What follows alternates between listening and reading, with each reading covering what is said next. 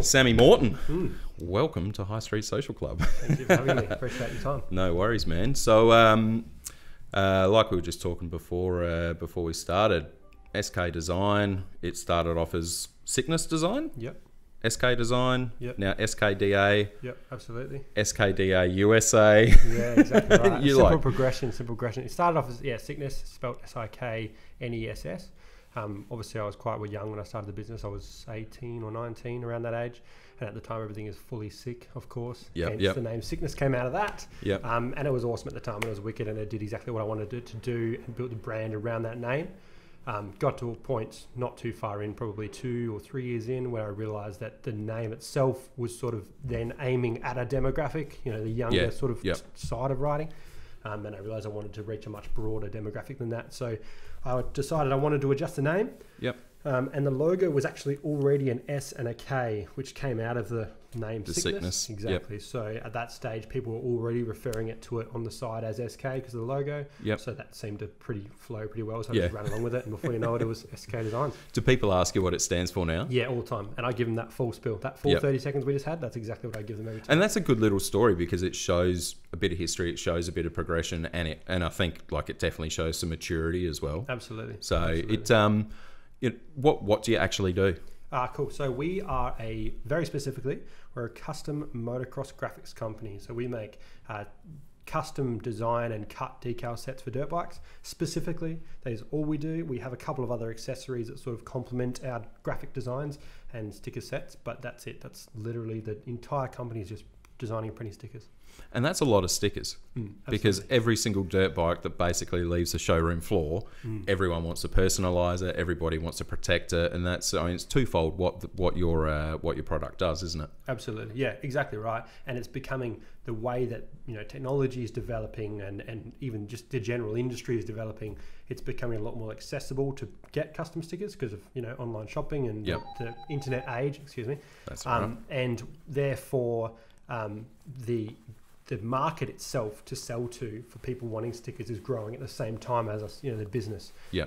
It's more accessible, instead of just the racer who needs his logos on there.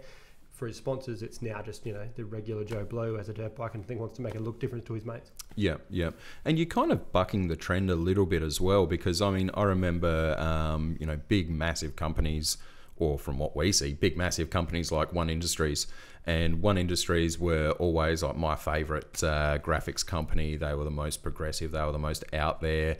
And they just had a really fucking cool kit. But they dropped away so fast. And that seems when you started to come up, I mean, you were doing quite well in the Australian side of things. Yep. And when did you start picking up some traction in the States? And it came naturally with no real effort.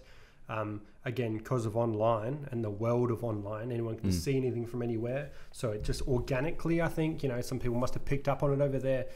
We worked pretty hard on making our style really unique. I almost intentionally, always avoid following trends. Yeah. I want to set them. I don't want to follow them. I don't ever try and do that. Therefore, I'm doing something that everyone's either going to absolutely love it or hate it. Yep. So all I had to do is get seen by someone on some side of the world, and they realize it looks nothing like anything else rather. Yeah. And therefore they want to get a hold of it. And because of the internet and postage, it was easy to do that. Yeah. And then it became organic, growing from there until we decided to push it. And where did you start? Oh, the company itself? Yeah. Yeah, there's a pretty cool tagline behind that even. So basically, motocross stickers, as mentioned, it's a way to customize the dirt bike, make it look, other than just standard. So back when I was racing, I used to race competitively, just state level, but enjoyed it and worked pretty hard at it. Yep. I had an idea in my head. I saw a picture of a Troy Lee Designs bike somewhere and just thought it was amazing. And I had an idea of a way to customize that to make it just look wicked. Yeah.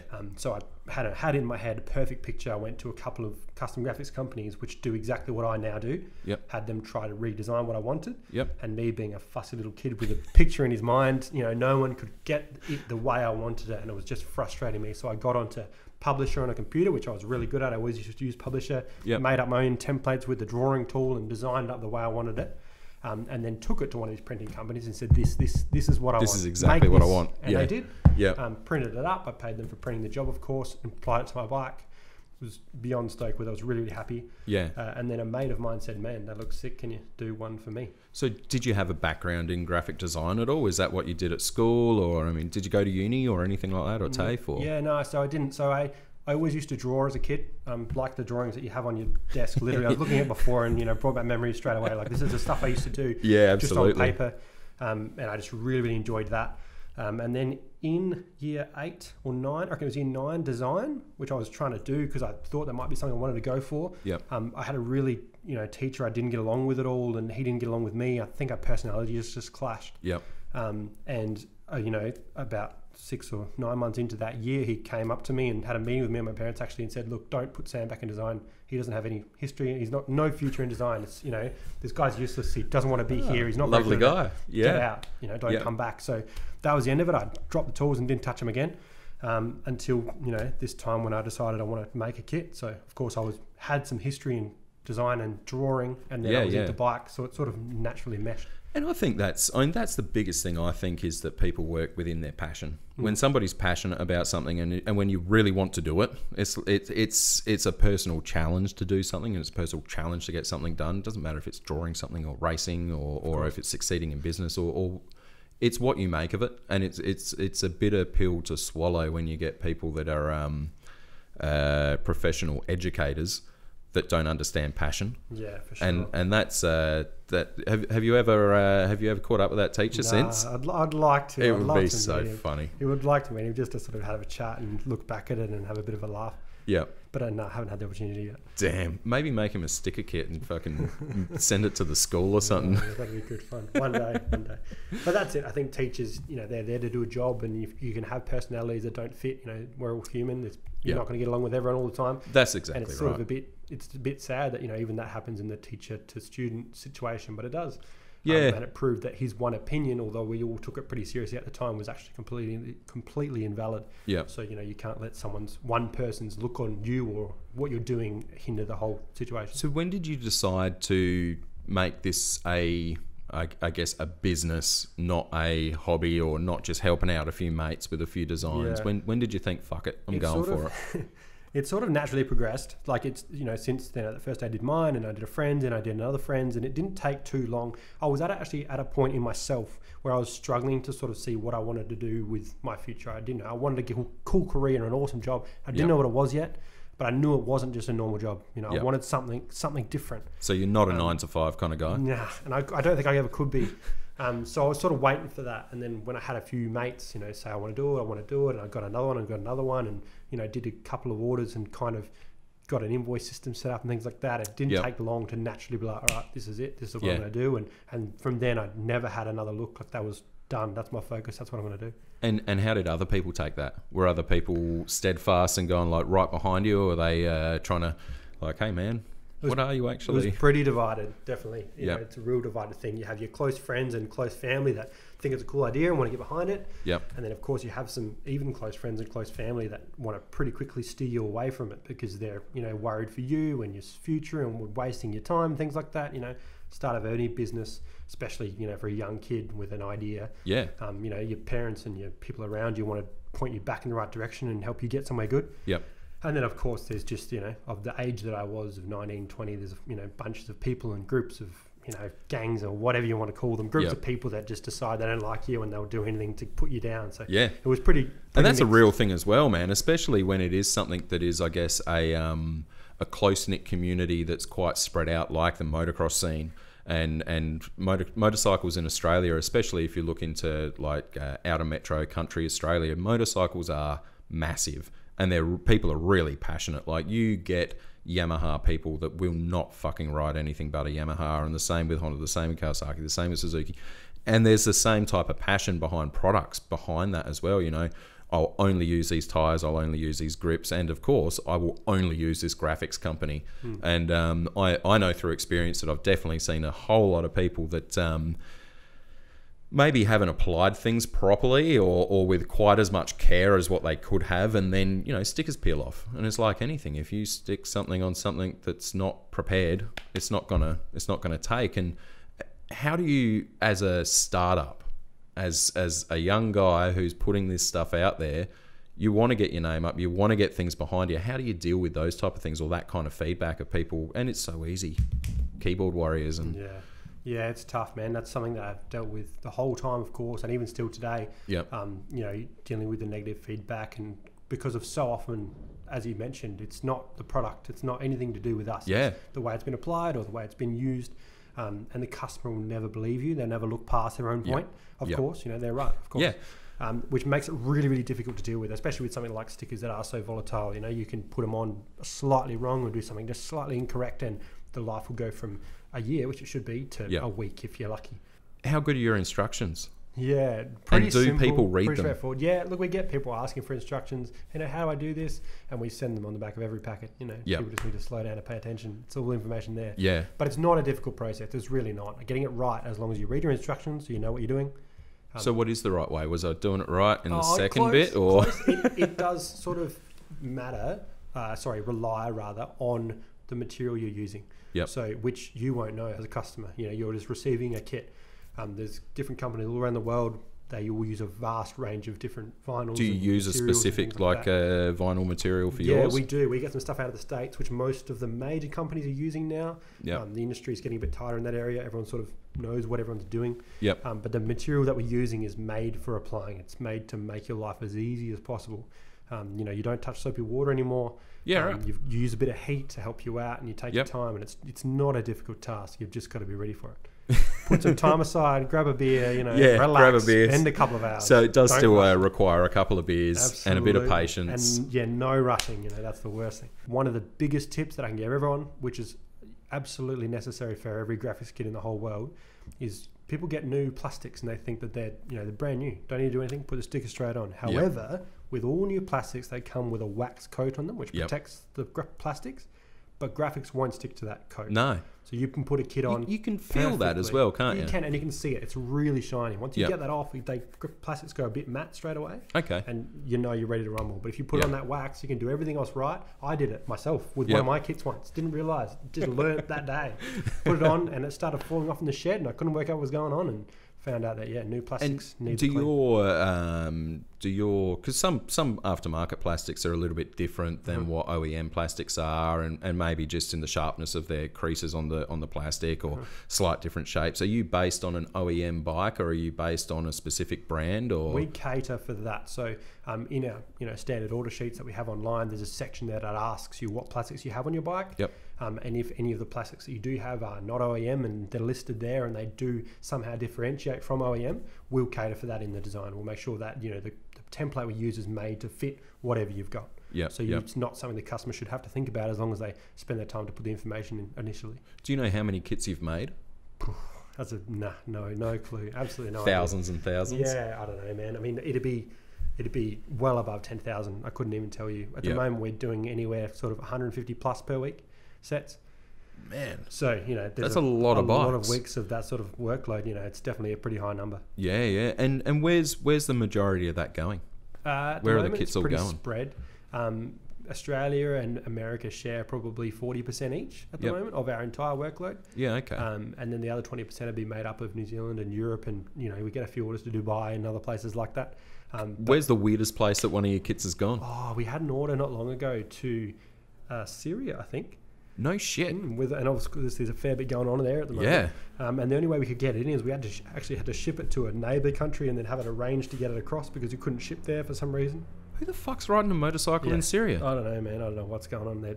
Someone's got coin and a motocross track ready to go, and they're not too worried about what else is going on. So. We might all be surprised. There might be a really thriving kind of motocross culture going over And I guess everything's blown up, man. It'd be pretty good to get around on a motocross bike rather than a fucking Corolla or something like that. Yeah, you're right. It'd be a lot easier to get around. Yeah, yeah. So, what do you do in motorcycling now? I mean, you're obviously doing some graphics and doing a great job with that. You're still racing? Barely.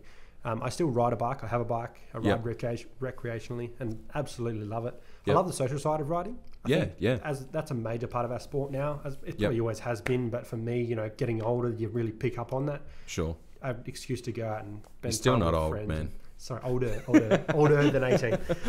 But go out and, with friends and catch up and have a laugh and go for a ride and pick on each other's technique and just have a good time is really where I see the value of it. Yep. Racing's a whole different ball game. It's almost a different thing completely, which is fun if that's what you want to be doing. But it's, it's a whole lot of tension and stress and things like that, which for me now, I don't want on my weekends. I want to just relax and have a good time with mates and chill out. And does that change the way that that you think you're designing your kits? Do you think that you've got more of an open feel to what you're putting in, or just that instead of just that hardcore racer kind of input? Or yes, 100%. I completely agree with that, and that's something that I feel like I snapped to that not long ago, maybe a year ago or something like that. I remember having a conversation with a friend about how I realized, I reckon at the time it was an assumption. I said I reckon that more of our kits are sold to people that don't race than do. And I was just an assumption, so I did a bunch of research and talked to a bunch of customers, called a whole lot of people up and spoke to them, and found out that in fact it was above 70% of our sales were going to people that don't race. So no what shit, that that's means, a lot. Yeah, and what that means, it's fantastic from a design point of view. Is that therefore all of regulation and all of the necessities that you need on a kit and the positions and the logos and the colours for racing, thrown out the window. Because most of our sales aren't going to races. True. Which means things like the colour of your background and how big the number has to be and what style it can be in is suddenly completely gone. And at that stage, we started selling kits and advertising kits that had different colour regulation numbers on the front to the sides, which is a big no-no in racing. But if it's not for racing, it doesn't matter. Yeah. No one had done that. No one had been doing it in the whole world. We did it. And it went off, and everyone wanted that kit and that look of that different, the differentiation from every other kit on the market. Yep. And it didn't take long for the whole world to follow, and now every graphics company all around the world does it. And some of your kits, I mean, I remember, was that the series that you had that was kind of, it was like almost ghosted graphics into it and stuff, and it did look very different than any kit that had ever gone on, and it almost gave it a, I don't know, like it was definitely like a stealth kind of look to it, but it was super clean, super stealth. And I think in our day and age, everyone wants something different, but nobody wants something too different. Yep. And if it's short, sharp, and shiny, if it's clean, if it looks good, if it's not as in your face as maybe a racer's kit might be. You're a racer, you want to pop, you want to stand out from everybody else, so everything is fucking bright, it's sharp, it's fucking bang, it's out there. But you don't necessarily want that on the weekend because people expect you to be really fast if you've got a fast looking fucking bike with all the sponsors on it and all of that stuff. And I tell you, I think I've had that before and I was fucking slow, like real slow. So that was disappointing for everyone involved. But if you've got 70% of your business going out to non-racers, do you know how many people that are racing are on an SK Designs kit? Yeah, that's a pretty interesting question. We've looked into that. We've done a bunch of research, obviously. Market research is a really important part of growing a business, especially once you get to a size where you can make some money. Yep. And we've looked hard and wide. It's far and wide. It's really hard to nut those sort of numbers down. Yeah. We think that we don't have any more than 5% of the world market. I think it's probably under that, most likely. Yeah, right. Which means that the market's massive. But with that being said, as far as our research can tell, there's no one that's far ahead of us in any way on the planet, which simply proves that it's massive. There's so much market out there. There's so many little companies that are thriving and doing what they need to do. And since One Industry's closed, which was 5 years ago now, or something like that, I feel like the world's waiting for that next big. Where's the company? Where's that mob going to stand up and going to take the majority of the market? Which is, of course, what we're aiming to do. So, you're aiming to do that. Who's on the other side? Who's your biggest competitor that you see? There's a bunch of competitors out there. There's companies from America that are doing really well. There's a couple of others in Australia that are doing really well. It's a pretty spread out field, but there's no one that's got their head out in front of the whole game and running the show. There's probably 5 or 6 companies in the world that are on our tier, and there's no one above that. And of course, our focus is to do exactly that. And how do you go about the licensing of stuff? Like, like with some of the big brands, you can't just go reproducing their logo. Of course. And thinking that they're not going to notice at some point and go, hey man, what's going on here? So do you have to pay them money? Do you have to get licensing from them to be able to do it? Is there what's the process in that? Sure. So it's a pretty it's a pretty open field. Most of the mobs in the world, the big companies, they know and expect that their brand's going to get shared around. Most of them love it because it's free advertising for them, and if people want to rep their brand and chuck it in their bike and show it to the world, and they're only being helped out by that process. So most people don't have an issue. There are companies that you speak to and you make sure you're on good terms with, so you can get the clean ticks and written approvals and things you need to. And then of course there are other mobs out there that go ahead and sell licenses. KDM and Husqvarna, for example, they do exactly that. They sell licenses, they pick people to sell them to, and then they won't sell them afar from that. And then there are other brands like Nitro Circus, for example.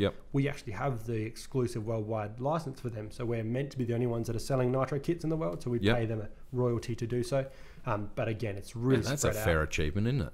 It's really cool. Yeah, it's that's a cool thing to awesome. Have. Do you get free tickets? Yeah, we do. Are you going to the Nitro World what was that? The Nitro Circus World Games or something that they've got in like fucking Utah or something? Yeah. Well, we get whatever access we want to get. So if we need something from them and want tickets, they'll supply as requested.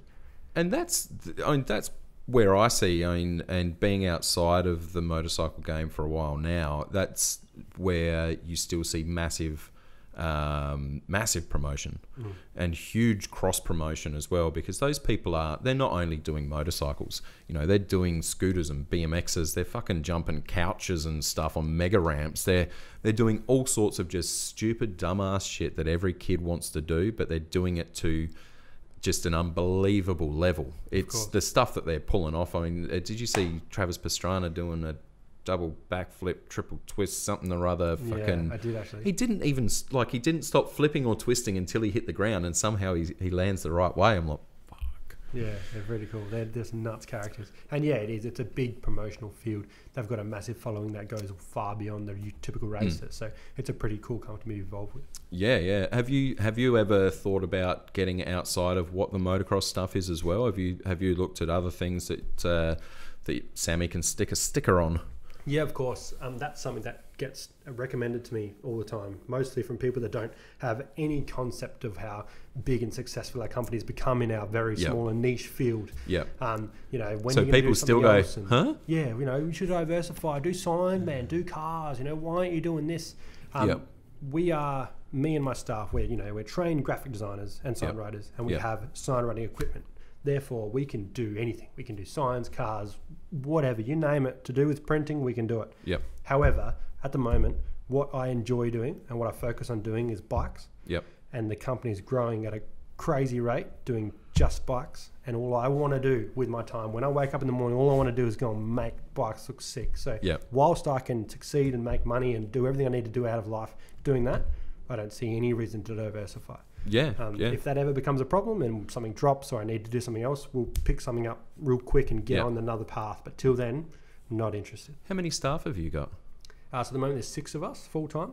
That number is growing at a pretty crazy rate. We anticipate having 11 by the end of next year. No shit. With the growth projection and things like that we're looking forward to. So it's something that's definitely going to keep growing. And we're hiring all Adelaide staff. And where are you finding people? It's been a learning experience for myself as well. I'm young, I've ended up running this business almost unintentionally, as we discovered earlier. So at the start it was hiring friends. Just because I knew them and they needed money and I had an ability to give them that. I won't do that again. There's some good pros and cons of working with people but the cons do outweigh the pros. It can get real hard. And learned that the hard way. So then I started, there was a few people I hired which were friends of friends, and that worked okay as well. I feel like that's the easiest way to find people in a comfortable format. Again, not fantastic.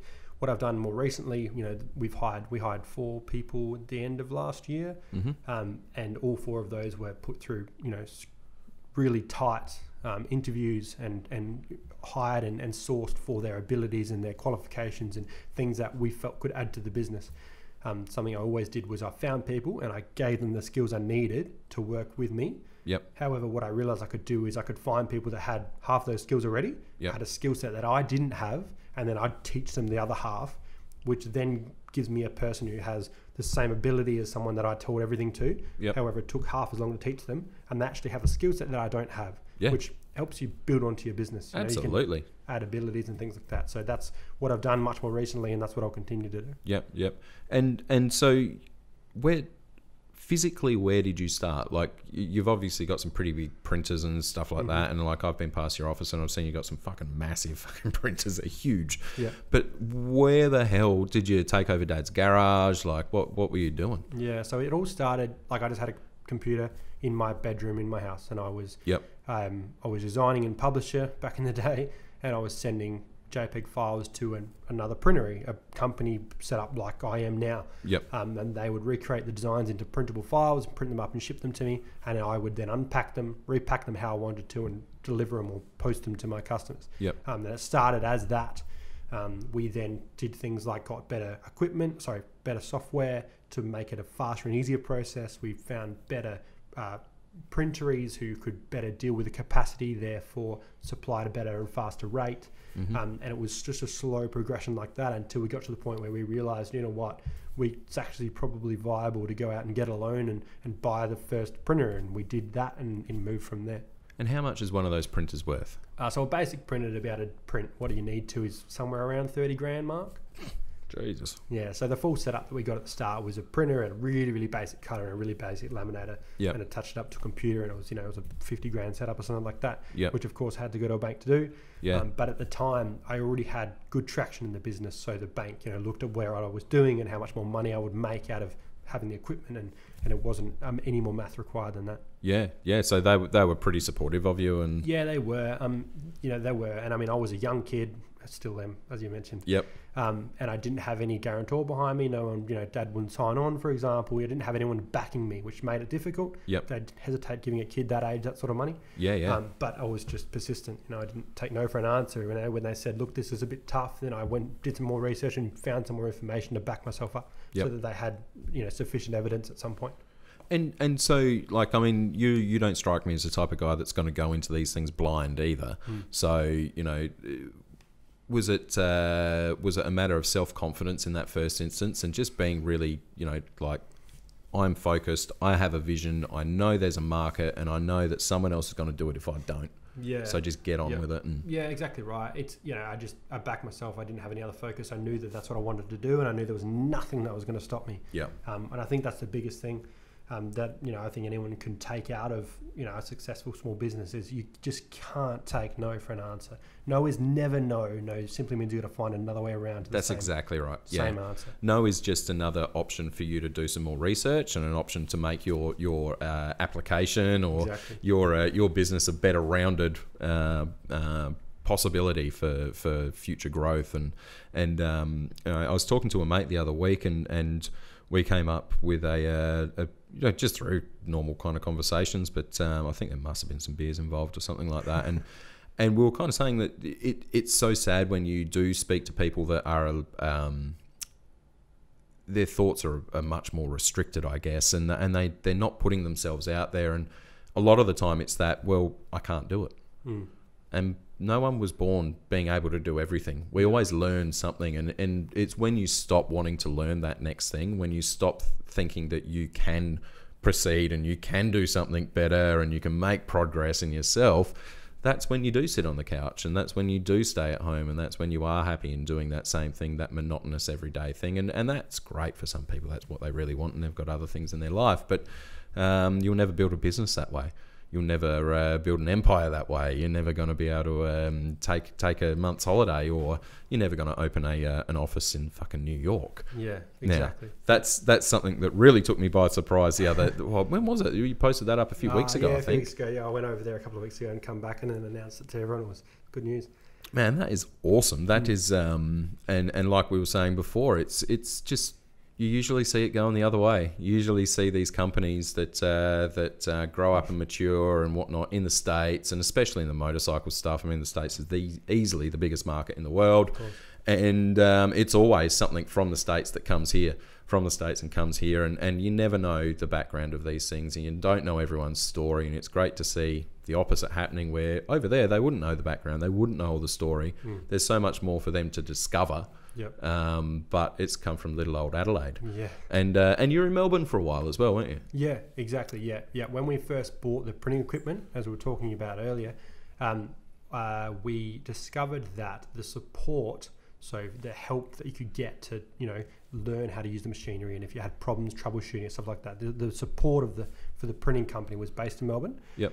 Therefore, if you had an issue with a printer and you needed a problem or something you needed to work out, you're based in Melbourne, it was a 10-minute call out because of where we moved. We moved literally next to the factory. Yeah, so right. It was a 10-minute call out to come fix your problem. Yep. If you're in Adelaide, it was a week call out. Yeah. And now I'd literally never seen a printer before in my life, had no idea how they work or anything like that when I bought one. I'd owned one, Yep. I bought one, and I still hadn't seen one before in my life. Wow. So I knew as a simple fact that there was no way I was going to know how to use it, and I was going to have problem after problem after problem learning how to use it for the first period of time. So as a result, I thought, you know what, I need the support. Where am I going to go? The factory's there, so I'm going to move right there. So I picked up my stuff, me and my missus, and packed everything away and moved to Melbourne with the intent to be there for 12 months or so. Yep. Learn everything we needed to learn, which is exactly what we did. Yep. And then once we'd learned what we needed to learn, we picked it all back up again and brought it back to Adelaide. And you and your partner, sorry, what's your partner's name? Kelsey. So you and Kelsey have been together for a long time? Absolutely, yep. And what does she do? So she's actually, professionally, she works in childcare currently. Yep. But she's just my rock. She helps me through it all. She's been there through the whole process and made it a lot easier to get through it all. So if people say you're crazy, she's even fucking crazier, man, because she's gone, nah, man, I'm going with him. Yeah, exactly. Yeah, I don't know. Some of the decisions she's made to back me are pretty goddamn impressive, and it takes someone pretty special to be able to do that. Yeah, absolutely. But that's exactly part of it. You need the support to do these sort of things, whether it's family or friends or a partner such as Kelsey. Yep. You need someone to back you up, because there are times, I put on a tough shell. I think everyone does. Yep. But there are times when it really does get to, these issues of whether it be in a relationship or whether it be in a business or whatever. Yep. There's times you just need support. So having someone there such as her to, back me up is a pretty awesome step. Has she ever worked in the business with you as well? Absolutely. So when we were in Melbourne for that year, she worked with me full time in the business. At the time, there was a lot of stress. It was a growing company. We were working together. We were living together. It was really tense. We had some pretty hectic, one-on-ones. As I'm sure you can imagine. Absolutely. And that's just how the game went. Once we brought it back to Adelaide, she quickly got herself out. Yep. And like clockwork, we became amazing together again, and we were back to the awesome couple we knew we were. Yep. And it didn't take long for that to get cleaned up. Now she does actually work again in the business one day a week, but it's a different game. It's not boss and employee, which is what it was forced to be when we were in Melbourne. You know what, Sam's running the company, he's got his staff here, but if I can come and help out for a day here and there, she'll do that, and she just comes in and does her thing, which is fantastic. And so you've got yourself and 5 other guys, or you got 6 Correct. other guys? No, 5 other guys. Yep. And how do you you're finding them through Adelaide? They're all Adelaide-based guys. Yep. They're all Adelaide born and bred. Absolutely. Yep. 100%. How do these guys see their progression within the company? Yep. Are there people that want to really step up and say, like, hey man, I want to take this with both hands and absolutely and help it grow? That's a culture thing, I think. Yep. How you manage people in their role and how they are treated around the workplace, it directly feeds to that. Yeah. You get someone that doesn't like his boss, and he doesn't care. He's never going to go anywhere, doesn't want to. Comes in, earns his money, gets the hell out. Yep. And I try very hard to avoid that. Yep. Running culture and staff is a skill in itself, man. Absolutely. Something that I'm still learning about all the time. I get things wrong constantly with how to deal with them. Yep. Of course, we get a lot right. Yep. But there's a lot of things I'm still learning. But I think, if you can treat them with respect and treat them well, and if they're the right personalities to be able to do it back, then you can treat each other with the right amount of care that you need to in order to bring the company up as a unit rather than as a boss and employee. It is a tricky thing to manage because there's times where you got to step away and be the boss. But if you can bring them up close to your level as much as you can, and feel the success together and talk about it all and sort of bring it up, and then everyone feels a part of it, which of course makes them want to be more involved and work with the company going forward, which of course in turns to, you know, pay rises and things like that because everyone's succeeding in this company. Yeah, that's right. I mean, so did you finish school? No. What year did you get up to in school? Halfway through year 10. So who taught you all of this stuff from year 10 onwards? No, what do you Life. mean, this stuff. Yeah, exactly. Yeah, But that's the thing, because I think it's there's people that learn these skills almost autonomously, and they learn it through experience, and they learn it through putting themselves into other people's shoes, and you know, how would I feel if that was happening to me, kind of experiences, and how would I get the best out of myself? Like what makes me, what's a catalyst for me to be able to perform, and how can I provide that to other people? Then there's other people that go and they do all their schooling, they do all their, you know, bloody management degree, and they go through all their university degrees, and they come out into this fresh space and really struggle. And they struggle to engage because they've been put onto this level that they're probably not part of the team, and they haven't worked through the team, so they struggle to see that progression that sometimes, and you know, what's that old bloody saying, you get more bees with honey than you do with vinegar. Yep. Sometimes that's true, but there's other times you need to spray fucking vinegar everywhere, and you really need to see who's going to stand up and who's going to make the difference, because otherwise you're just going to have people hanging on your coattails all day. How do you change that? How do you realise that? You know, like I assume that you would have had that feeling before of people kind of just dragging you down and making it hard. But how do you? Because it's not nice to fire anyone. And it's not easy to be fired. You know, it's just a bad fucking time for everybody involved, and I don't think everyone understands that sometimes. But how do you approach it? Yeah, from a boss point of view? Yeah. Oh, man, tough. We've had to let a couple of people go, and easily one of the hardest things I've ever had to do. Yeah. Whether, I don't know, once you get really far into the business, I think, and you've been doing it for, 20 years, and you've seen pros and cons, and people hurt your company and not, I think it makes it a bit easier because you can remove yourself personally. But I mean, I'm still young, I'm still in it, I still understand, people have got to earn a living, and they do what they can, and makes that process really difficult. Both times I had to get rid of someone, I've literally been sitting at my desk shaking myself for an hour beforehand, knowing it was coming. That feels horrible feeling, not something I want to be doing. I actually went and saw a staff management psychiatrist the last time I was having some big staffing problems. Spent a bit of time with her, and she was fantastic. She helped me understand why the decisions were what they were and why they needed to be that way, and then how to deal with someone as far as talking with, matching their emotions and helping them understand and things like that.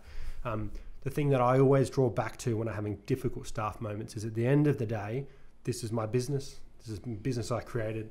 I'm hiring these people to help me build this business, and if what they are doing is not benefiting the business, then they just don't have a purpose in the business. Which it's played out. It's ugly. It's not a nice way to put it, but it's just how it is. And sometimes when you get stuck in that emotion of, I don't want to do this to this person, they're a good person, they don't deserve this. You just have to remind yourself that, at the end of the day, I'm running this business. If they're not good for the business, then they can't be here. And it's almost a black and white thing that you don't want to look at, isn't it? It is mathematical. It is science. It is black and white. It is it is what it is, but it's still an emotional time. You got to be a fucking psychopath if you can lock all of that shit out and not let it affect you. And that's why it's important to have a good partner as well, somebody to that you can unwind and go back and go, fuck, it's a terrible day today. Exactly right, 100%. I think it's just it's exactly that. It's like you said, it's got to be black and white. I spoke to my uncle about it last time I had some issues, and asked him, because he runs a business, completely different business, not any different size or anything like that, but just a different show, carpentry or something like that. And I was speaking to him about it. I said, how do you go about it, man? Like, I find it really hard to get angry with my staff or get rid of them when I need to. Emotionally, I find it tough. I said, what do you do? And he turned around and he smiled at me and said, you know what, Sam? He's like, people will screw you, and when they screw you, you get harder and you don't care as much next time. And it was a cool way to put it. And it's, again, blunt, but it's true. People hurt you, or they'll hurt the business, or they'll affect you negatively in some way. And therefore you just you grow a thick skin to the situation, you know. And you can kind of pick it up earlier the next time as well. Absolutely. Like you can see it coming. Exactly. And because your emotion, if your emotion doesn't withdraw and hold you back from saying things or getting a result or speaking earlier, like you said, then the problem won't become as gnarly as it needs to be. You might be able to manage it so it doesn't even become an issue. Or, you know, you can get them out earlier again, so it hurts them less, it hurts you less, it hurts your business less. Yeah. And so have you, on the business side of things, have you had help through the state government or federal government? Have you had anyone coming and saying, hey man, you're employing a few people now, we can see that you're making some growth. Is there anything that we can do to be able to help you succeed within our state or within Australia? Not really, no. One, at the start, something that actually speaks to an earlier question you had in regards to, you know, why did you just go for, what happened? Why did you just decide this was it? Which is relating exactly to that. Back within the first year of starting the business, I had this fantastic idea. I was going to make these gloves and they were going to be this amazing thing. Did my research, which I felt was enough at the time, and ended up speaking to my grandparents about a loan, right? An investment, let's say, in my early business. And they did that, and which was, you know, pretty brave of them, of course. I'm a young kid, so they went ahead and they lent me $10,000, right? Which is a huge that's pretty amount good, man. Yeah, absolutely. Now, thanks, what I did back in the day, being naive and not knowing what I was doing, is I actually managed to blow all 10 grand. And that wasn't necessarily on parties and things like that, but it was on things that I thought were going to be beneficial and just weren't. There was some research, there was some sample products, there was some event promotions and things like that. And within literally 2 months, I had not a dollar of that left, and I had nothing to show for it, and I had no traction in the business. That loan that I had with them, we set it out, we put it on paper, we signed documents, which was, you know, awesome and cool at the time. Had a 5-year payback on it. You know, I had paperwork to show that I'd have it paid back in 6 months, no worries at all. All of a sudden, no chance. But what that did at that time was, although I already believed, you know, this is my focus, this is my future, all of a sudden I had to fix my problem. I owed my grandparents 10 grand. I was never going to make that working at a fruit shop, which is what I was doing at the time. I had to make this work. You know, I had no excuse. I had to build it up and make this money and pay them back. Which ended up happening as a form of, you know, growing the business and succeeding and making the money and paying the taxes. And before you know it, I made my first 10 grand of profit and went straight back to them, and then we built from there. So that's the only ever outside assistance I've had, apart from just creating my own capital, creating my own green, taking loans for equipment, things like that. And man, 30 grand to go get a printer and a 50 grand setup is like, that's that's a big thing, man. You got to take a big deep breath before you jump in a pool that deep, you know. So do you think that that's something that you would have benefited from if you were able to get assistance out of a small business loan that is designed to be for young people, or a small business assistance that is more accessible to a younger person, instead of having to be involved, I guess, in a business SA, or if you're involved in a TAFE course that's around, you know, Cert 2 in business or something like that? Do you think that would have helped you, or do you think that that there was enough that you were able to discover that was going to give you the footings that you needed? I think that straight out, like if my, you know, to answer that question, I think that what I didn't need was finance. Like what I didn't need was money, because at the end of the day, if you have a good business plan and you've got a solid business in line, a bank will give you the money. And if the bank doesn't give you the money, then you shouldn't have the money. Because your idea doesn't stand up. What I think I needed, and I would have benefited from, was a much more accessible and easier to get a hold of and really short-term training course that was run by anyone. I didn't care who it was, about the very, very basics of business. School didn't offer anything at the time. There's nothing that teaches you about taxes and about, you know, capital growth and brand positioning and all that sort of stuff. And maybe, you know, it was in the later years, which I didn't get to. But I mean, there needed to be something there. There's so many things that I've learned about pros and cons of running business and dealing with money and finances and tax and super and all this sorts of stuff that I've never learned, and I didn't learn until I either got it wrong or accidentally came across the answer. And I think, you know, business, a lot of the time, you know, the stats are ridiculous. It's like 8 in 10 small businesses don't get past the first 2 years or something stupid like that. And it's because a huge percentage of that were just because they didn't have the right information. It wasn't Absolutely. accessible. They didn't Yeah. learn. And Yeah. whether, I don't know how the answer or the end goal of that looks like, but I think if the information is more accessible and given to people when they're trying to start this up, maybe when they apply for an ABN, they're sent some information or whatever it is. But there's just, there's mistakes that are made by everyone. They're always made, the same ones, and it just takes a little bit of knowledge to back that up, which will give people the confidence to go for these things and, try and make absolutely. it work. And that's, when we talk about, or when I guess politicians, for want of a better word, talk about, we want more people to do this, and we think that we should have, 20,000 new apprenticeships. We think that we should have much more young people being retained in our state. That's it. What are the stepping stones? Yep. How are you going to actually grow this? You can't just turn around overnight and make this a political grandstand or just a faceless promise. You need to have a process behind it. So, I think you're on the right mark as well. I think that there needs to be short, sharp and shiny courses. Yep. There needs to be things that you can change direction as quickly as you can follow direction. Yep. If you're not in it, then you're not in it, and you need to find that alternative pathway. Absolutely. It's I think through and not trying to blow smoke up your ass, but it's through stories like yourself where it's like, no man, I did actually sit down and I worked out how I'm going to get this file from my computer to someone else who's got the equipment to make this happen. That's a really, really good process. It's very easy to point out problems, so easy to point out all the reasons why you can't do something, and it's so hard to find solutions until you start to find them. And once you start finding a solution here or a solution there, you get this process.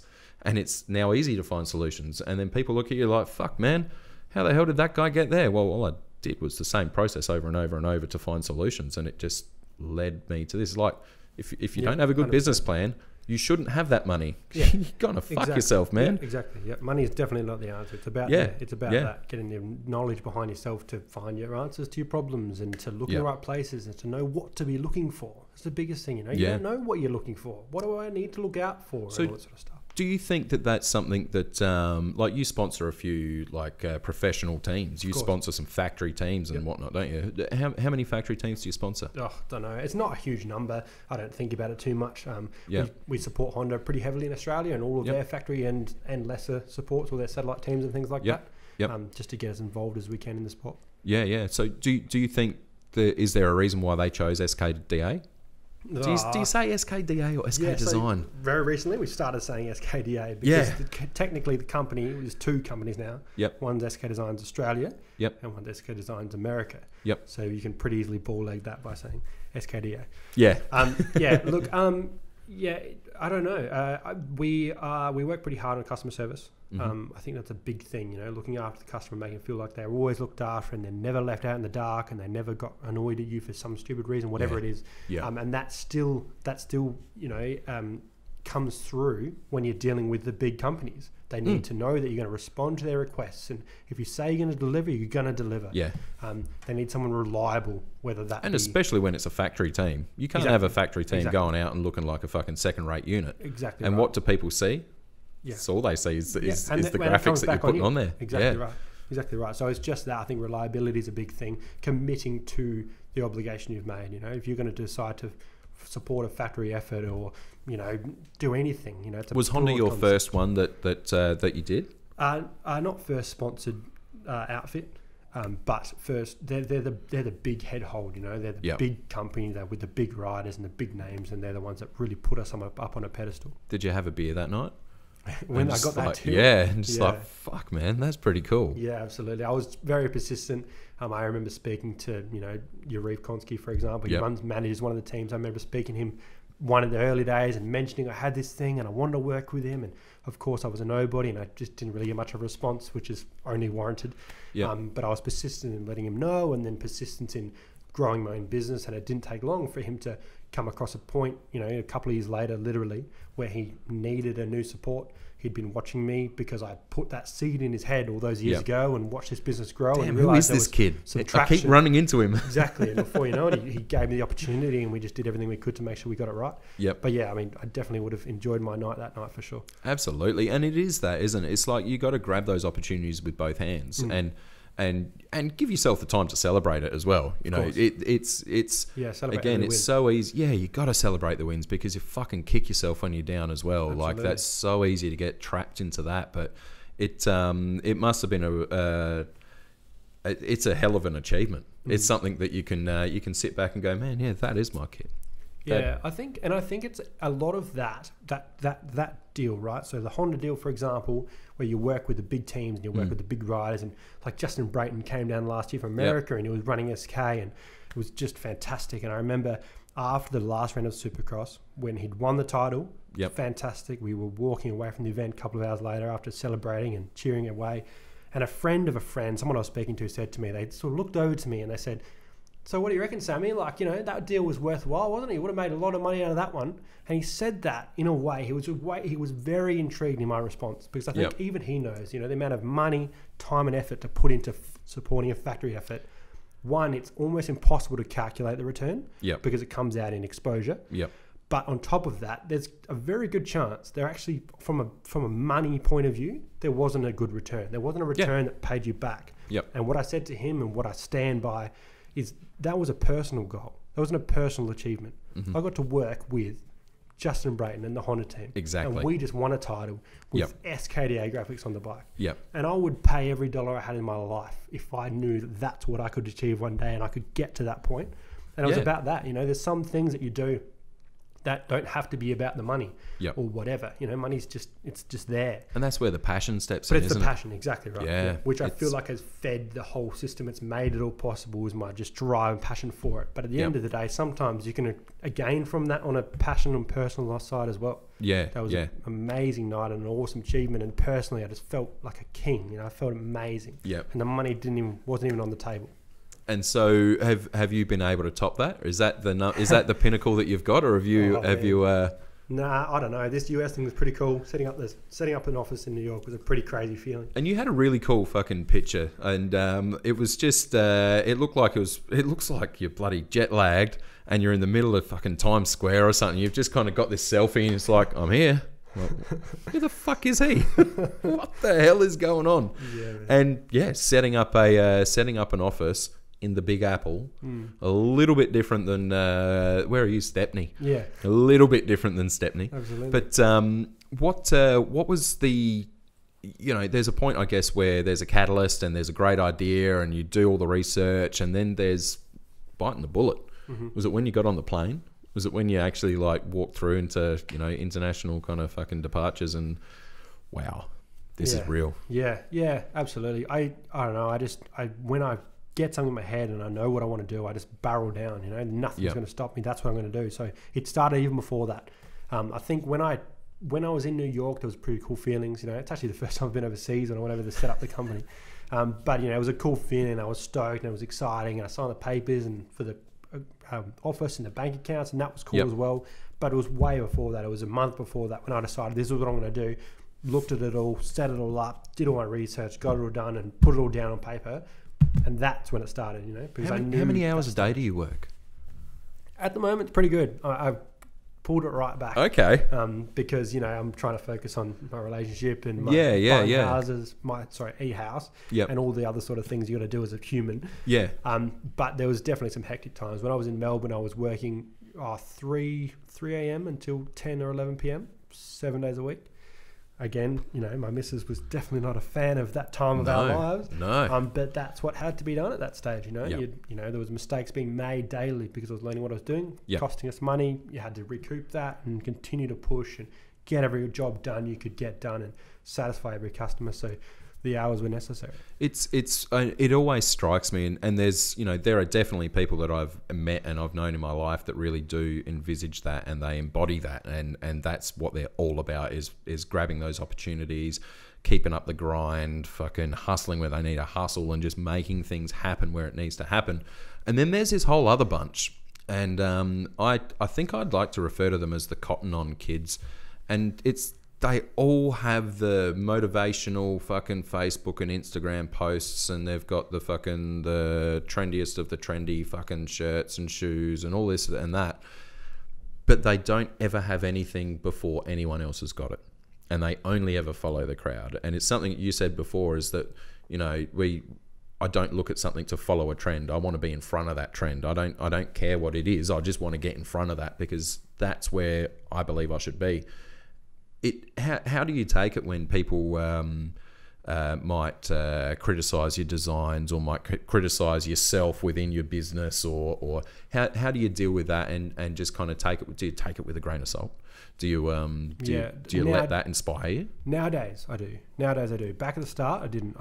It hit me every time I got a negative comment on Facebook. Yep. Or I got someone talk to me negative about my work or what I was doing, it would sledge me, man. It would just rock my world. Yep. Because I was so passionate and so insanely obsessed and involved in this company that I was running. Yep. That, you know, it wouldn't take much. You know, I could get 100 positive feedbacks and 1 negative, and it'd just shake my whole week. Yep. And it would just wreck me. I remember crying literally at times. Yep. Just from bad feedback. Yeah. Because it's Do you remember personal. The worst one? Oh man. One that pops to my mind really quickly was a customer who had ordered something for a race on the weekend that they needed. This was before I was printing myself. Yep. So I got the files prepared, send them off, told the printeries, I need this to be done by this time, guys. They ended up getting it. The customer had it shipped to them at the event so that they would have it in time. I was relying on the printery to do that, and they didn't arrive on time. Yep. And the customer called me up and just lost their marbles, went off their tree. Somewhat warranted, because they were now left hanging without numbers on their bikes, which they needed. Yep. I understand that, you know, not a nice situation, but man, rocked me. Yep. I was still working part-time at that point. I remember leaving work, went and sat in my car, and I was sitting there for 2 hours just bawling my eyes out, didn't know what to do, just felt horrible about it. Yep. And that was one customer. Yeah, it was $100 order. It didn't matter. You know, the business was never going to get affected by it, but I was that personally involved that sort of stuff just wrecks you. Yeah. However, now, like, I'm at the point where I know my product is fantastic, my service is good, everything we do is good. Those negative comments, you get them, but I'm now able to look past them, and as long as I don't become a majority in any way, shape or form, it's not something that needs to affect the business. Do you still think about that comment, that negative feedback, that little fucking catalyst that at the time may have hurt so much, but may be a driving force for so long? Yeah, I do. Well, it popped in your head. I mean, that popped in my head really quickly then, so it must be something that I can consider. Yeah, it's still sitting there somewhere. And I just remember how much it just shook me emotionally, yep. Which just proves, like, it just speaks straight to the fact that, you know, I'm just obsessed with this thing, and that's why it's worked, because of the passion and the drive and the obsession and the general emotion involved in it all. Have you to flip that on its head? I mean, besides the Justin Brayton and the Honda team and all of that stuff, I mean, that's a really high pinnacle. But out of kind of, I guess, normal people, what's the biggest compliment that you've got? What's the best feedback that you've got? I reckon it was actually my father. So I remember quite specifically that when I first started out with the idea, actually it was before that, when I was riding bikes in my late teens, my parents split up and that was all done and gone, and I remember speaking to my father a couple of times, and whether it would be in direct words or in some other form or shape, he had hinted to me that, you're going to have to find something else. Like, it's awesome that you love bikes and it's wicked that you're doing it, but you're going to need a career at some point. You're not going to make money out of motocross. Yep. And that was the line. You're not going to make money out of motocross. Yep. And that was cool, all good, happy days. Here we are now making money out of motocross. Out of a passion that grew into a business that became something. And, not too long ago, maybe a couple of years, I remember Dad saying to me one day, like, son, I'm very proud of you. What you're doing is fantastic. I'm generally awed by the work you're doing. And that was nothing to do with my design quality. It was just a word from someone who means a lot to me and who I thought was on the other side of the fence, and it just shook my world. It was fantastic. Yeah. And they're the things you really need to you need to fucking hold on to, don't you? Exactly. You know, it fires you up and you get you yeah, going. absolutely. And it's that thing that yeah, it fires you up. It fires you up, doesn't it? It really kind of makes it worthwhile. Absolutely. Makes it worthwhile and makes those 3 a.m. bloody exactly, mornings. Yeah. And I mean, he's a fantastic example. But it's those people that they don't have to be a Justin Brayton. It's someone that somehow you are emotionally invested in, whether that be because they're an idol, Justin, or a close friend or a family member. When you hear things like recognition or support from someone who means that much to you, that's when you really feel it in a positive way. Do you feel like an artist? No, don't think so. Do you? What do you think the difference between an artist and a designer is? I've had this discussion with people before. It's an interesting one. I think that a designer rearranges things to look a certain way, right? So they things that already exist, right? They rearrange them or move them or color them or whatever to make them look good in the space that they're in. Whereas an artist will literally create something that doesn't exist from nothing and make it somehow look great. Like your eyes on the wall, which I can see, you know, there's never going to be an eye that's stuck in blue or a pair of eyes or whatever, you know, that's an artist. Someone created that and came up with that concept. Whereas what I do as a designer and what designers do, I feel, is that, you know, they have a canvas and you've got 5 objects and what you got to do is put them on that canvas the best way you can to make it look and complement itself. That's a fucking good explanation. Yeah, and I mean, there's no education behind that. I mean, I'm not that could be completely wrong. I'm sure that it there's sounds an answer. good though. Yeah, I'm sure there's an answer. I'd agree with it. That. But that's how I see it. Yeah, absolutely. We had an artist that worked for us once, and he could do that very, very well, but he couldn't do the design stuff so well. It's a very big difference. And I mean, I couldn't think I could be an artist. However, navigating space I can do. And what's the other thing that you need the most in your business besides somebody who's a great designer? And obviously you need someone with passion, you need someone who's committed, you need someone who's actually going to fucking rock up at work, and you're going to need all those things. But do you need someone who's good at logistics, someone who's good at answering the phone, someone who's good at just organising? You know, what do you think's the number one thing that, I mean, I'd probably call yourself a medium-sized business? Yeah. It depends which angle you're looking at it from. Look at it from Nike, we're tiny, but look at it from, I don't know, a couch salesman, maybe not. I think we hire for the role. So those things you mentioned, you know, that you said, you know, of course it's this and of course it's that, they are essential. You know, having someone with drive, someone with focus, someone with passion, someone with interest is massive. If you don't have those things, you're not interested. Don't knock on the door. Yeah, because you need that. The ability to work is a really important one. You know, someone who can actually shut up and work and focus on working and come out with a result. You know, it's hard to find those people, man. Oh, absolutely. You know? And I think everyone has it in them, but whether they decide to apply it or not is a different thing. Yeah, I think it's a very environmental thing for some people as well. And like, you know, it's really easy to get off task when you're in some certain groups, and it's hard to change that dynamic once it starts happening. And once that starts happening, you're 2 weeks behind. Yeah. 100%. And you're like, man, you're a great bloke, but shit, dude, I know you've done all your work, but now you're talking to everyone else and no one else got a fucking thing done. So what the hell are we doing here? Exactly. But is there that, is there a skill set that you believe that you still haven't kind of found someone with that? Is there something that you're always thinking, damn, I wish I had someone who could do that?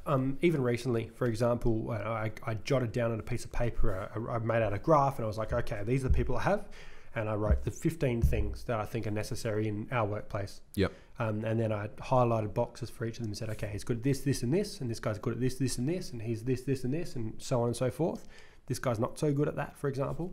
And then all of the roles that we have within our workplace, you know, we've got 6 people, so that's 6 different roles, and 6 different sets of skills. You then apply them accordingly to whatever task needs to be done. So you said, you know, speaking good on the phone, there's 2 different tasks in our workplace that is essential for. If you're not good at talking on the phone, you can't fit that bill. However, I've got people that aren't good at talking on the phone. They never will be. They're just not that sort of people. But I still have roles for them. They're essential and fantastic roles.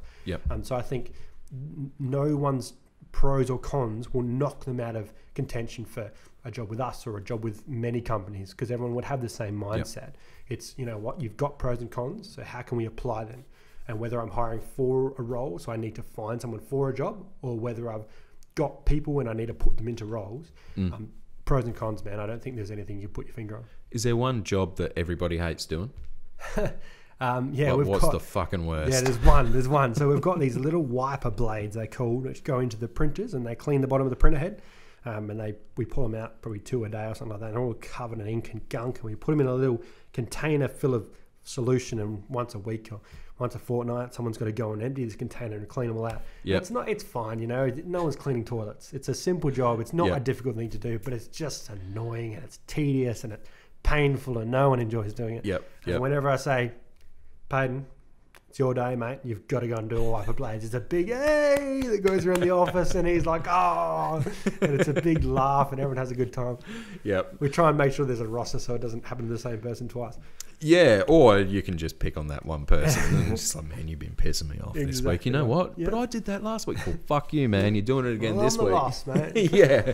So do you get your hands dirty and do that as well? Yeah, I do. Because I do it intentionally, and I want to make sure that people know when I do it. You know, I want to make sure that people understand, look, I'm even in this workplace. We're all here. We've all got to do the work. And that's part of the culture, isn't it? That's part of that culture that keeps people wanting to work for the company and wanting to work for the boss, is working for yourself and making sure that everybody kind of has that feeling is an important thing. Absolutely. Someone said to me not long ago, you know, the biggest difference between a boss and a staff member is, and the reason that the staff can respect the boss as being the boss, even when you bring yourself down to that level, is when they need someone to bat for them. You know, there's something's gone wrong, there's a big problem or whatever, the boss is the one that stands up and fixes it. And whether that's literally going and doing the wiper blades every now and then because no one else wants to do it, or whether it's, you know, the company just got a massive bill and we're about to shut down and someone needs to fix the problem, that's how you differentiate yourself. If you're the one that goes to bat when the problems are out, then they'll all respect you and sit down when they need to. Yeah, that's exactly right. So besides design, work, slugging your guts out, what else do you do, man? What do you mean? What else do you do? Outside of work in general? Oh, man, not much. Not much. It doesn't sound like there's lots of time. I mean, so you're going to buy a house. Yeah, I'd love to do that. You getting married? Yeah, I am actually. Yeah, nice. My wedding's in 3 weeks. Nice. Well done. Really Thanks for the invite. Yeah. Fucking hell. So I'm really excited about that. That'll be awesome. You know, as we mentioned, my missus is fantastic. Really looking forward to a future with her. And, you know, I've done the hard yards, you know, of course they're not over, but I've done the hard yards. I've got this business up and moving. I've done those 3 a.m. till 10 p.m. nights and weeks and consecutively. And, you know, I've done that work, which means the business is now a point where I can work. You know, I'm working 7 till 4 every day, 5 days a week. And that's still a long day, man. But is it? It's longer than mine. You know, I can go home at the end of the day and, you know, spend time with missus or go and see family and enjoy weekends. And so I'm just slowly starting building that sort of personal side of my life a bit as we speak. You know, it's something I'm working on. So it's something that I hope to see flourish. Yeah, no, that's brilliant. And you're still riding? Inconsistently. I'll ride once a month or once every couple just with friends for fun, but I've got a bike there and I do enjoy getting out on one. What are you riding now? I've got a Honda CRF 450. Cool. Of course, you know, being so heavily involved with Honda, Make sure that I'm on sounds like a good idea. Absolutely, and it's an awesome bike. I love the thing. The thing's a rocket, so I really enjoy getting out on that. And how much power are those things putting out nowadays? Oh, I don't know. I heard the other day that the 2019 Honda 450 is going to have 60 horsepower, which is just ridiculous. It's a lot of power for something that weighs 100 kilos. Yeah, 100 kilos and you're on dirt. It's pretty hectic. Fuck, man, that is crazy. They're a lot of fun. They've all got launch control and traction control and shit like that nowadays, do they? Or? No, I don't even know, man. I just ride the things. But they've all got technology that makes them ride well. So I'm satisfied. So if you weren't doing this, what do you think you'd be doing? I don't know. I actually asked myself that the other day. I was thinking about it. I was talking to my missus, in fact. I'm like, what would I be doing? Like, where would I be? And I don't know. I generally don't know. Before I got into bikes, before I got into the sticker game, I was working full-time at a fruit and veg shop and really enjoyed that. It was never something I was planning to do forever, but it was a good job and I enjoyed it, you know, doing big hours and working the markets and things like that. But even then I knew... What were you doing? Loading trucks and emptying shelves and loading shelves and stocking them up and things like that. Just back-end stuff for fruit shops. And I really enjoyed it at the time, but it was not something I wanted to do. But I knew I was not going to end up doing that. Even then, before a sticker thing, I knew that's not what I was going to end up doing. And then once I got that sticker idea, you got to keep in mind I was 19. And that was a sole focus. And I never stopped thinking about it since. And that was all I was going to do. So from that point, from I don't really know what I'm going to do to, you know what, it's stickers. Bang. That's it. I've never thought about it. So I've never needed to. So I can't tell you. What do you think made you so steadfast in that direction? Was it because it was a motorcycle thing? Was it just because you got to do your drawing and you got to do your design kind of stuff? Or passion, 100%. That passion was always the initial driver, and even still to today. You know, I talk to people for 10 minutes about my business that I've never met in my life, and they say to me, "You're so passionate," which you know, it must come out. That 10K debt that I created for myself in the early days held me in it for 6 months, or more than that, of course. But it held me in it when some of the times were tough. But apart from that, it's just been the passion to just keep going and get that win. And so you've obviously had a lot of successes in there. You did touch on, so the first thing you did, you wanted to make gloves. Do you still make gloves? No, that was a fantastic learning curve. Did the research, got prototypes made from Pakistan. It was. Had them sent here, made them changes, did it again. Overseas manufacturing is a hard game. It's a tough thing. Especially gloves. Exactly, and especially gloves. Especially for someone who's uneducated, as I said, had no education. It was a tough thing to do. Lost out on it, made some gloves. Eventually got some products in my hands that were good. They were rideable. It was a rideable product. But I didn't have the knowledge or money behind it to do the marketing, things like that. So it never really took off. And to get it distributed and in shops. Whereas a sticker kit, which you design once, buy once, so the outlay of it was $300 and sell once for $400, and you've got $100 profit a week later, was a much easy game to sort of get into and move slowly and take off. And so whilst this glove project was going on that was costing me bunches of money and never really made much back, I still had this steady sort of move happening with the graphics. Once that became too difficult, I just came back and focused. One of the most interesting things, I think, and correct me if I'm wrong, I think it was around 2015 or maybe 2014 that you started doing goggles.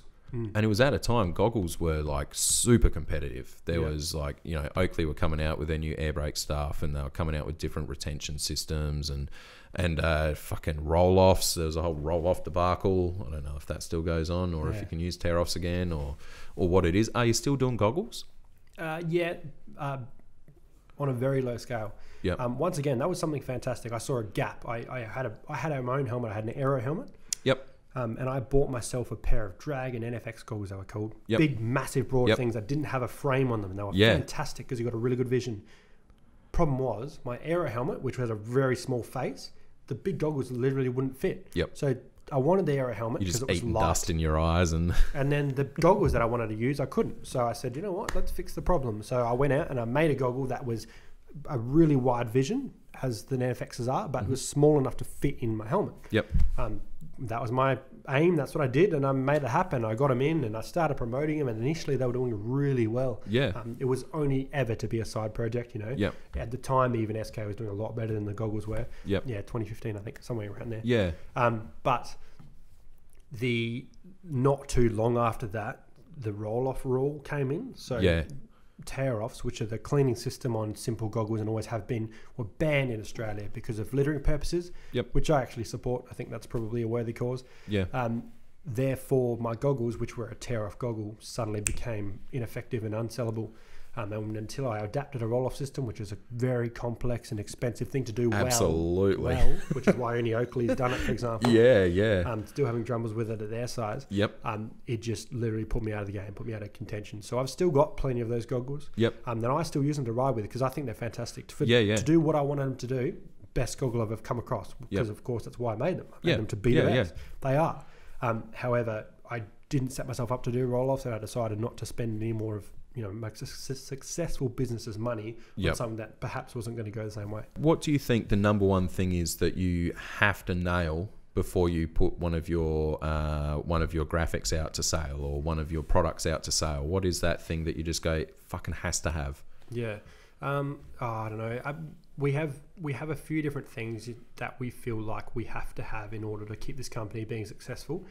The design style that we've adapted, whether it be real clean and crisp, which is what we do, and really not following trends, doing our own thing, that's essential. People know us for that now, and they expect it. They don't want to see something that everyone else has got because if they wanted that, they wouldn't come to us. They want something that's different, and they know they can get it from us. So we have to continue with that, which is what we want to do anyway. So that sort of feeds pretty easily. And then holding up the quality of the product and the customer service are two really big things. Is there anything that you miss about riding all the time, or No, I don't know. It was another stage in my life, Like I had, parents were supporting me to ride when I was younger, and it was a whole lot of fun. And I'd ride 3 times a week and race every weekend, and it was a time of my life. It was fantastic. I think it was a really good thing for me as a kid. Gives you something to focus on and keep yourself out of trouble and things like that. When you've got something to look forward to at the end of the day or on the weekend or whatever it was. Of course, you don't have these opportunities, but for me, it was fantastic. Yep. But it was a different stage of my life. You know, I don't envy it. I'm glad that I had it, and I think I've learned a lot and valued that time in my life a lot. Yeah, but I'm just sure. at a different stage now. You know, I wouldn't want to be riding that much because I'd want to be spending my time doing other things now. Yeah, yeah. You're about to get married and buy a house, and where are you going on your honeymoon? US actually. Yeah, we're going to spend. You're not going to do work, are you? We'll Fucking hell, Sam. We'll spend a lot of time doing work, and we're going to California, which is the hub of motocross in the US. Yep, You know, yep. it's where we're all based. So we'll do some honeymoon stuff, but I guarantee there'll be a lot of stuff that's not. So what made you that. set up in New York and not California, not LA? When we were doing our research for incorporating a company in the US, which is a very difficult thing to do if you're not a US citizen, very difficult, red tape like you wouldn't believe. The support we could find, the lawyers we could find, the information we could find was all based around New York as a city. Okay. The firm that we ended up getting involved with to help us set it up were based in New York, and everything else just seemed to land there. So that's where we ended up.